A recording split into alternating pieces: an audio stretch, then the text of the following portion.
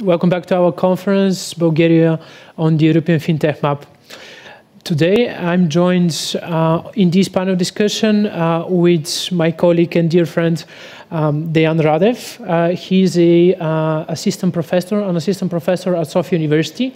He is actually our core person within the Sofia University. He's the guy who is dealing with FinTech and e-banking course in the FinTech master degree that we have with the Faculty of Economics and Business Administration at Sofia University. And just a bit of a perspective for him, of some bio from him. He has been teaching finance for more than 10 years in Germany, in Frankfurt and Bonn. And he recently actually came back to Bulgaria about a year and a half when we started the master degree. So Deyan, thank you for being here. Thank you for taking the time and joining me. Thank you for inviting me. He's actually the main person behind the so-called financial analysis that we do with within our report. And he's the, let's say, it's the professional side when we are talking about finances. But before we start the discussion here with him, I just wanted to give you another perspective on who we are, what we do, and then only then to deep dive in the report. Namely, we will cover first who we are, then the mapping that we have prepared and created with Innovative Sofia, and then we move forward to the financial analysis and this annual FinTech report that we released today. So, just like I mentioned already, Bulgarian FinTech Association is a cluster organization gathering in one place public, private, and academia sectors. At this very moment, we have 59 member companies, including 2 universities, and excluding their employees, we represent more than 7,400 employed in the digital finance sector. We are also a co-founder of the European Digital Finance Association and an affiliate member to the International Financial Education Network, to OECD. And the very last thing that I just mentioned is related to the FinTech education sides of our work within the association that we will discuss a bit later. This is what we do. Really, we have 5 main points to tackle and to work as a cluster organization. From like the very first point is to bring together of the fintech community in Bulgaria in one place, to make them talk business, to form new partnerships and so on, and only then to start discussing on regulation, both on national and supranational level, and that's actually our second goal about representing the industry's interests before regulators. Once again, on both national and supranational level, meaning before the Bulgarian national authorities and the European ones. Then we have we've been showcasing fintechs in front of our partners, whether they're from Abu Dhabi, Dubai, or anywhere in the world, because they're all interested in our ecosystem. This is what we give them, our members, to really to have this opportunity to talk and to meet with the global fintech. Last but not least, by importance is, of course, to establish our country as a leading fintech hub, of course, including the work on promoting fintech education. We also have another project in attracting Bulgarian diaspora, but we will leave it for a bit later because we still have to work on it and to give proper results on it, but we are on it, that's for sure. So why Bulgaria? Why actually do we have fintech at the first place? You see some of the main metrics here. but according to us, it's all about quality of IT personnel.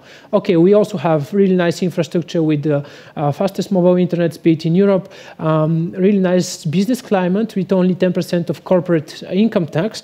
But what is in our heart and what we do believe is the most important is the quality of IT personnel. Namely, here we have two main metrics. We have been ranked 12th among the countries with the best developers in the world, and we are first in Europe when it comes to IT certified specialists per capita. So these are the prerequisites, the conditions, why do we have FinTech at all. And now we start with the report. This is the report on the right side. You see it. We are still about to publish the physical one, the physical report. You can have the digital one already on from our website. It's already there, so you can download it for free. So this is what on the left with the list. This is what you will find within the report, and actually most of these topics will be covered on today's conference. We have first of all a mapping of our ecosystem. We have another FinTech market analysis, all of these initiatives and key stakeholders for the financial education section. We also cover we call it Southeast Europe FinTech landscape, or we put Bulgaria on the map and compare it to all of our neighbors, Greece, North Macedonia, Serbia, all of these neighboring countries of ours. Then we have another really important topic on FinTech destination. Why Bulgaria is considered FinTech destination, and who actually are these key stakeholders that could help a foreign company to come to Bulgaria. Namely, here we have Invest Bulgaria agency and some other players that are having articles. The next thing is about the next panel, and the next session in the report is about FinTech investments, who has done what in the last couple of years, and of course we cover regulation part that we have discussed later today. In the very end of the report, we cover the technologies in FinTech. Namely, here we have artificial intelligence, machine learning, open finance. Why these things are so important to our industry. And in the end, what we want to do and what we want to achieve is to present the development of our industry, of our sector. So before we continue with the discussion with Deyan here, I just wanted to show you, just to give you a glimpse on what is actually a FinTech. And probably most of you already know this, but just to point it out and to stress it out in the very beginning. We have from one side finance and technology that's gathering together, forming all sorts of business models. Here you see a taxonomy coming from the University of Cambridge and their Center for Alternative Finance. And this is a flywheel with all the business models that are potentially out there creating, innovating the finance sector. So we also take in consideration the main definitions about FinTech, but within our association in BFA, we think about, when we talk about FinTech, we mean all of these new business models and approaches, products, services that remodel a common understanding of finance and financial and banking services. So, taking all of these that I just mentioned, the taxonomy, which is basically our methodology to come up to this FinTech mapping, this is what we created together once again with Innovative Sofia. On the top part, you see all of the FinTech companies here within our region, meaning that they're not only Bulgarian companies, there's some FDIs, foreign direct investments, but these are all the companies that are working from Bulgaria, whether it's for the Bulgarian market or somewhere abroad, it doesn't matter. We have it here because they're part of our ecosystem. We also have on the top right corner, we have the FinTech supporting companies. These are some companies that are obviously supporting fintech, but most of them, they're IT development companies. They don't really have so many fintech products within their portfolio, but they're still an essential part of the fintech ecosystem. And the bottom part is the part that is important by no means. That is really more important. Just because it is the very foundation that we need for have a fintech ecosystem thriving. Namely, here we have the entrepreneurial ecosystem. In the very middle, you see the regulators. You just saw, and probably you will see. Sorry, you will see just a bit later one of our regulators joining the conference, the Financial Supervision Commission, the regulator in the non-banking sector. So, of these players, they're really important. They're really part of the ecosystem, and we work with them in order to develop it further, the ecosystem. Okay, the whole report, the report once again is already available on our websites, the mapping as well. So you just go to our website, go to the news section, and you'll find it there. Now we proceed with the more interesting part. At least that's my perspective here. This is now the release of Annual FinTech Report 2021. So we start first with the industry composition. What we have found that in Bulgaria, according to the taxonomy, the University of Cambridge taxonomy, that excludes, and I have to mention and stress on this, that excludes banks. So in Bulgaria, we found 135 fintech companies. And out of these 135, more than 90% of them are SMEs, small and medium-sized enterprises. Something really nice, something really important, because it shows that our ecosystem is probably just really flexible. So hopefully we will see more and more SMEs coming in the next years as well. But we have to mention that most of them are with headquarters and based in Sofia, namely 115 out of 125 that I just mentioned earlier. So about 90% are based in Sofia, and we have a couple of nice examples from Varna, Plovdiv, and some other cities such as Pazardzhik. I believe there was another one.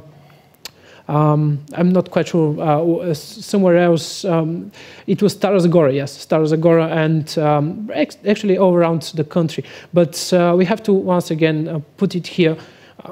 They're not so many, unfortunately. Most of them are based in Sofia. So the dynamic of the market. This is what we have done, just to actually map and see when are these 135 companies, when they were created, when they were established. So as you see, we have a peak in 2018.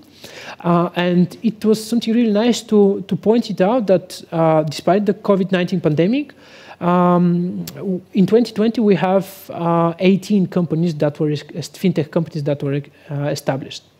So what we can observe and really speculate, because it's not already the end of the year, but in 2021 we see kind of a delay when we're talking about creation of fintechs, and probably that's due to COVID-19 pandemic. We have to discuss it and to analyze it further, but we need the data first. So let's wait for the end of the year, and then we can talk about it once again. 135 fintech companies, just like I mentioned. Here you can see segmented of these companies by categories, and as you can see, the very first and the biggest segment that is obvious from the mapping as well is the digital finance sector with 44 fintech companies. But now, about the market analysis that we do, we take in consideration total revenue, and we actually took the total revenue for 6 years back from now, from 2020, because this is the very latest data that we can acquire. And actually how we acquired it, we actually got all this data from our commercial register. So this data is publicly available out there. So we basically took the fintech companies that we have, that we listed already, and we just took their financial data. So we see an average growth of about 20%, 21% in the last 6 years, and kind of a positive effect of COVID-19 pandemic. And now I'm giving here the floor after this lengthy monologue to Deyan. How do you see these growths? What is really the impact of COVID-19, and how we can interpret these numbers actually? So, thank you once again for inviting me and giving me the opportunity to work on the financial report more hands-on. And what we see here is basically the impact of the new companies that were incorporated in 2020. And obviously, there is some delay in 2019, but then it picks up again, and there is a return to the previous growth path. And in my opinion, maybe 2020 and 2021 would be the toughest years for the market and for the fintech segment. And then we'll see an even higher acceleration in the growth in the coming years. So in the next figures, if we compare, we see operating revenue, and we see that it plateaus a bit in the last several years. And what operating revenue is, that's basically the revenue from the core business of the fintech companies.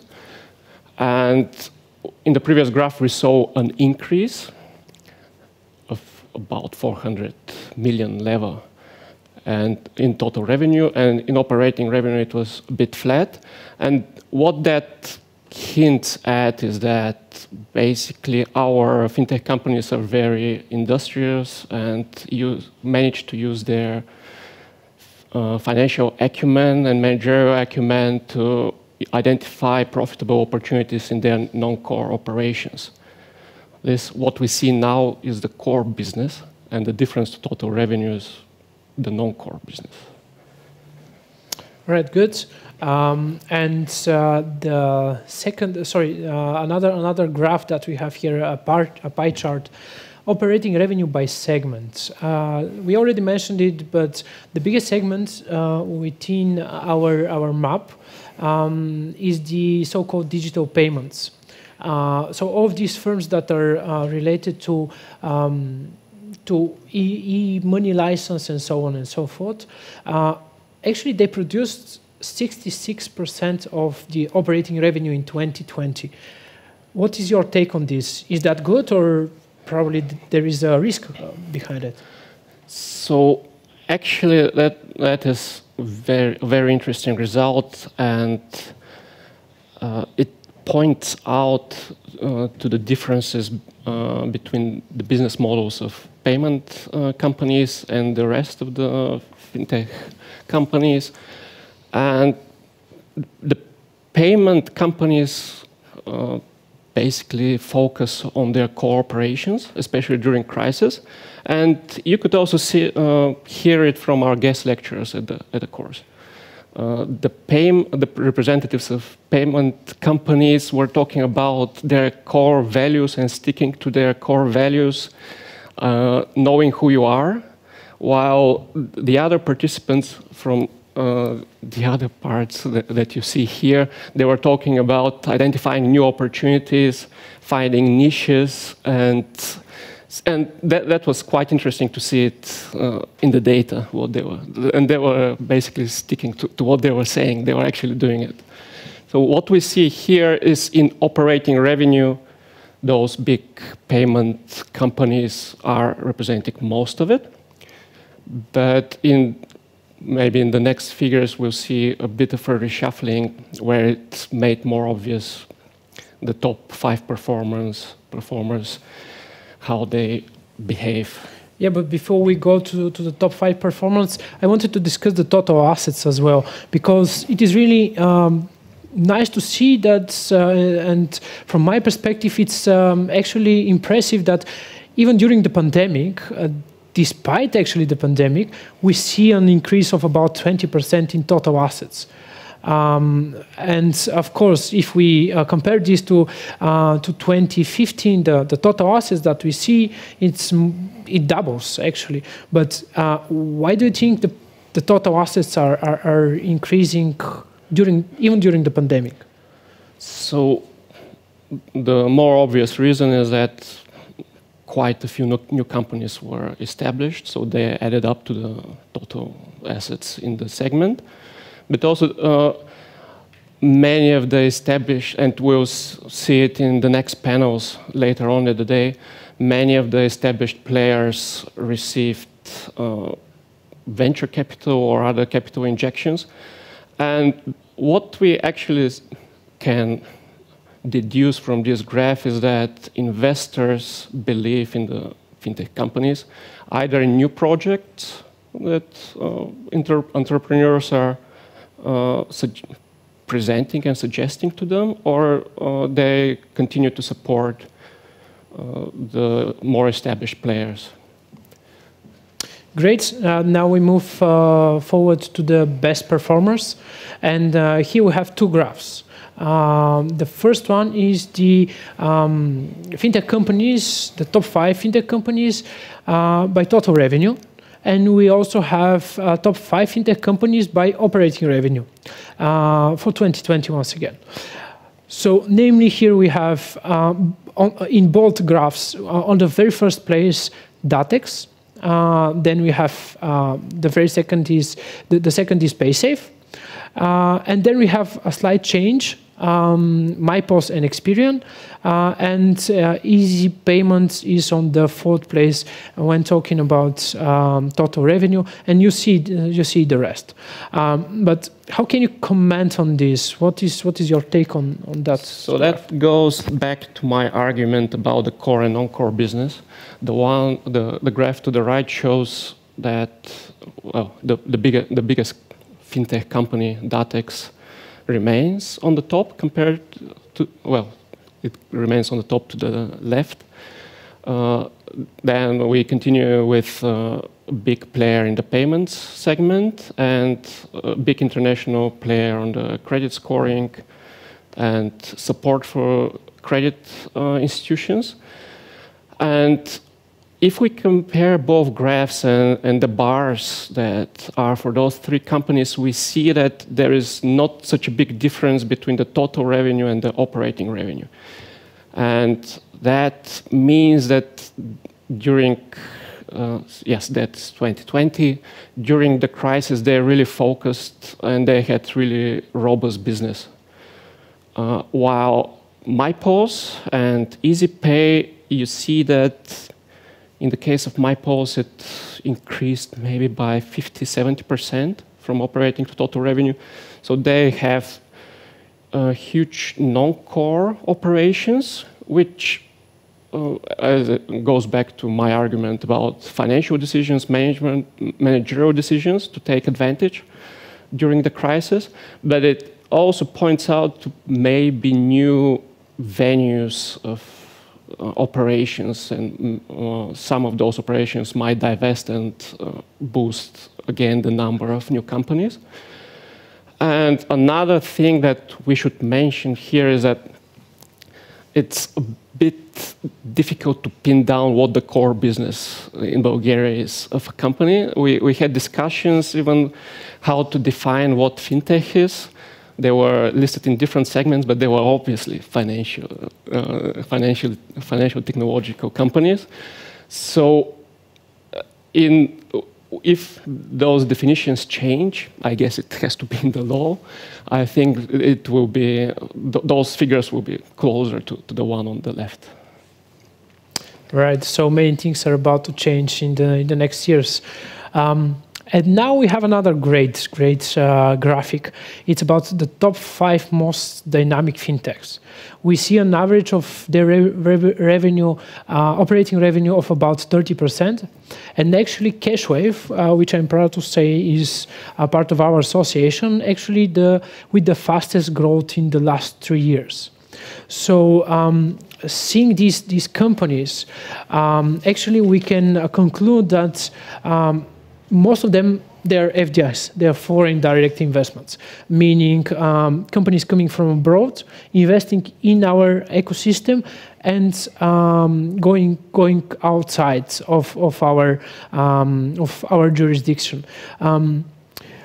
How do you comment this? I mean, what do you think about, in specific about this, and how important is to have the foreign direct investments in Bulgaria? So what I see here brings the comparison of one of our lecturers in the course. He was explaining how the payments segment became so important historically in Bulgaria. And basically those foreign investors entered the market because they outsourced their technical support here. So what I see here is the value of the IT sector in Bulgaria, and also quite interestingly, when people Google those companies, they'll see that they're well, our teams in Bulgaria basically support in companies that help the world to invest.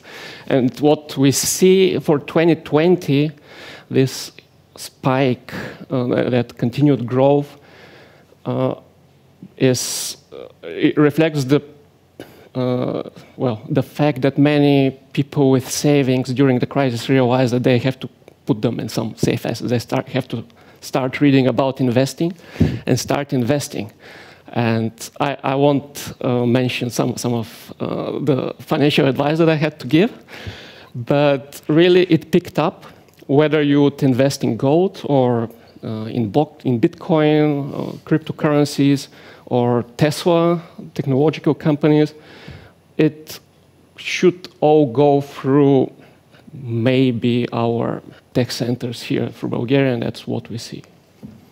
Right, so just in a word or a sentence, we might conclude that Bulgaria is a great place to be, a great fintech center, right? Exactly. And having all of these conditions, you already mentioned them, IT and so on, it's a great place for growth, right?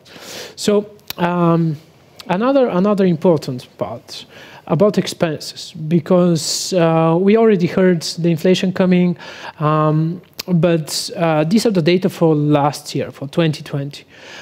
We see another peak actually, and an average pace of 24% when we're talking about total expenses, meaning what are the expenses and what is the consumption of the fintech companies.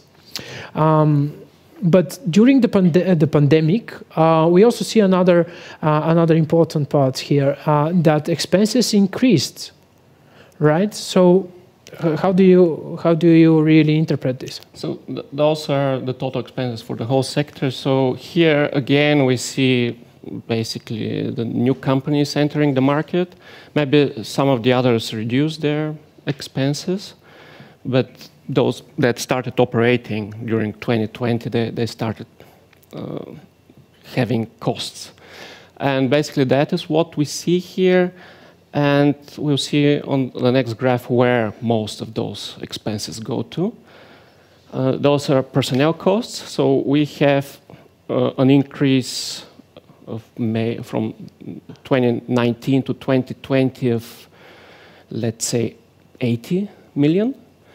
And the increase in total expenses from the previous graph were 120. So 66% of those 120 million were for personnel. And obviously those new companies were hiring new personnel. They had to endow them with capital, but maybe most of those costs will plateau at some point when the onboarding process finishes in most of those companies. And yes, we'll see in other graphs a bit more on that. So when talking about personnel, we have to mention also the workforce. I mean, how many people are working within the sector, within the industry? So what we see here is that about 9,000 people are employed in the digital finance sector of Bulgaria, and there is a steady growth of 14% per year on average. And the last 2 years, including 2020 with the pandemic, with the start of the pandemic, we see kind of a slowed down increase. The pace slows down by about 50%, actually more than 50%. Why do you think this happens? So this here is maybe due to the small size of the new companies that were established. Most of the established companies, from my talks with representatives, have tried to keep their personnel, so there was not huge decrease from them. The new companies hired new personnel, and we also see here maybe the competition for this talent, for technological talent, because everyone is looking for that, not only in Bulgaria. There are other technological segments in the Bulgarian economy, and everyone is looking basically for the similar kinds of skill set, but also the whole world is looking for that. So we'll see our competitive advantages on a couple of slides later, but I attribute this to this slow growth to the pandemic and to competition. Right. So I totally agree with you and stand behind this opinion. And from my personal perspective here, I would mention only that we see this slowed growth, and we have to get back to this graph next year as well and see, did we really achieve the top? Like, did we achieve the peak that we can achieve within our ecosystem, within our jurisdiction? Are we already running out of IT personnel, and not only IT, because you'll see what are the other positions employed in the sector? But this is an open question that we'll hopefully answer next year and the years to come. The total revenue per employee, we see there was a significant spike in 2018, meaning actually this total revenue, we can attribute it to the productivity of employees in the sector. But Deyan, how do you find these numbers? So as you said, that is a crude proxy about the productivity per employee. And we can mention the crisis here, but I think what's more relevant is that huge number of companies that were, again, I mentioned it, established during 2020, and they hired 450, 500 new people, and those people had to be onboarded. So obviously, they have not yet reached their full revenue potential. I expect this to rise, maybe higher than the peak, but 123,000 per year per employee, it looks good, even if it stays at that level. Definitely, that's correct. Okay, another great finding, I would say. So during the year, in 2021, we conducted a market research, a market analysis with a survey, not only in our association, but for the whole ecosystem. So based on 21 replies from fintech representatives, meaning that about 1/5 of the whole ecosystem, 1/6 of the whole ecosystem answered, and based on their replies, based on their HR replies, it turns out that the average fintech gross salary is two times, more than 2.5 the average Bulgarian gross salary. Deyan, why do you think we have such great numbers? Well, again, we talk about a very highly skilled personnel here, obviously higher than the average for the country. And it's nice to see that this personnel is being remunerated. So the fintech companies are valuing and obviously trying to keep that personnel. In the report, you will see the dynamics since 2015, how quickly the salaries have increased. We also saw it in other graphs, previous graphs, that most of the costs during the crisis were to remunerate employees, especially I already mentioned the competition for this highly skilled labor.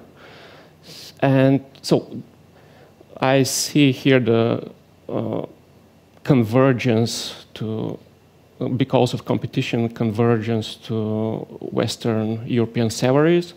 And here we have to mention the gross salary is, okay, let's say 2,000 euro. The net salary is 1,500, 600.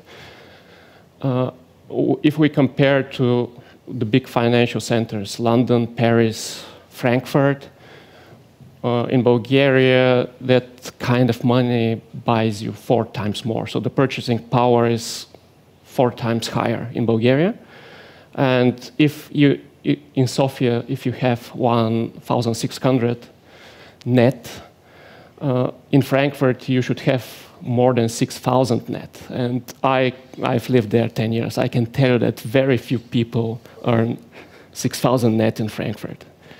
And yeah, that if you look at the absolute numbers, we still have to catch up. But if you put it in perspective, you talked about the infrastructure, the conditions here, the fact that we're much to the south of London and Frankfurt. I think we have really nice opportunities and environment here, and we should market it more. And we should, I think, open to foreign talent. We saw that, yeah, there is a need on the market. Right, totally agree with this. And if I have to conclude this slide here for all of the audience that are watching now, we could simply say that for all of you guys that are considering joining the ecosystem, it turns out that it's being paid pretty nice, pretty good in our industry. So why not joining it? Why not specializing in this very direction? And the perfect place and the perfect way to do it is through a master's degree that we have together with Sofia University. This was just a small ad here from my side. We will mention it once again in the discussions.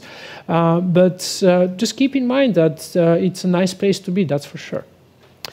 And another graph here about market demand. What are exactly the positions? What are the roles that are most in demand? And I guess it's no surprise that engineers and project managers, as well as data scientists, are in the top, right? Yes. So that again goes back to our previous discussions. In tech companies, obviously, we search for IT engineers. Also data scientists, obviously project managers who are in the know how to talk to tech guys and to the sales teams. And what we can say here is we can talk about the deficiencies, that there is a deficit for those particular employees. As I said, every tech company, not only the fintech companies, look for those people. But at the same time, you will see it in the next panels about financial education and more general education, that the private schools, IT schools, and also the universities are trying to retrain the existing labor force. The Bulgarian economy is going through a huge structural change at the moment, especially of the labor force.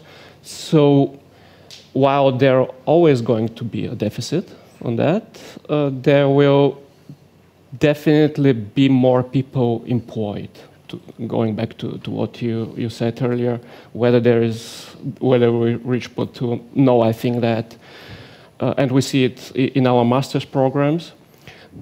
There also at the technical universities, other universities will be represented here. That also the labor force is actively trying to learn new skills, because the numbers don't lie. Two times higher salary than the average in the country. All right, so it's more about the numbers here. So this is our next topic and our next panel, Women in FinTech. We now conclude here, and we just put a full stop by wrapping it up, saying that our industry is really thriving. We have 125 FinTech companies. Only in the last year, in 2020, about 20 were created.